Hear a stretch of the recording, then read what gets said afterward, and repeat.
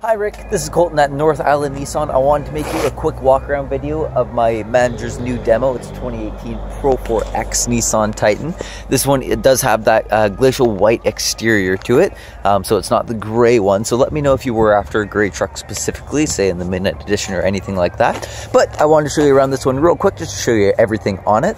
Again, this is the Pro 4X model, so it comes with all those off-road features in it. You get extra skid plates underneath the truck, you get the nice Bilstein off-road shocks, which make those little bumps kind of almost disappear beneath you there.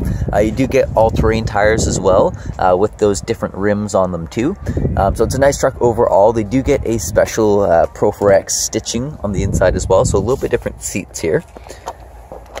Kind of see the Pro 4X stitching on the side. And we'll hop around to the driver's side to show you a few of the features as well, but I'll show you all the way around the truck first.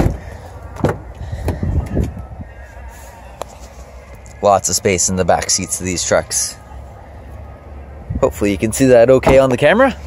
And he did just register this one as a demo, so I think there's about like 215 kilometers on it, so super low kilometers at this moment. There's a locking tailgate on these trucks, and it's a dampening tailgate as well, so you can pretty much just let it down nice and slow. No big bang or anything like that when you do drop it down. And then it does have the Utilitrack system along the sides, the back, and the bottom down there. These are just little covers on them, you can slide those off. And then along with the dampening tailgate, it's pretty easy to lift this up just with 2 fingers there. Nice easy tailgate to lift up. And there's also a step on this truck as well, which is kind of handy. So you kind of got to push it at an angle like this, but it comes out, makes it easy to step up into the bed there. And then we'll hop around to the driver's side and I'll show you a few features on it. This truck does have the extending mirrors as well, so if you're towing you can push those out as well as fold them in if you're catching the ferry or anything like that. There is power seats in the Pro 4X model. Power locks, windows, and mirrors as well. It does have fog lights. There's a locking rear differential, which is exclusive to the Pro 4X as well. And it does have the push button start. So there's a button on the door handle for the truck, as well as a button right here to start the vehicle. The idea behind it is that you never need to take the keys out of your pocket. It's kind of a nice feature to have.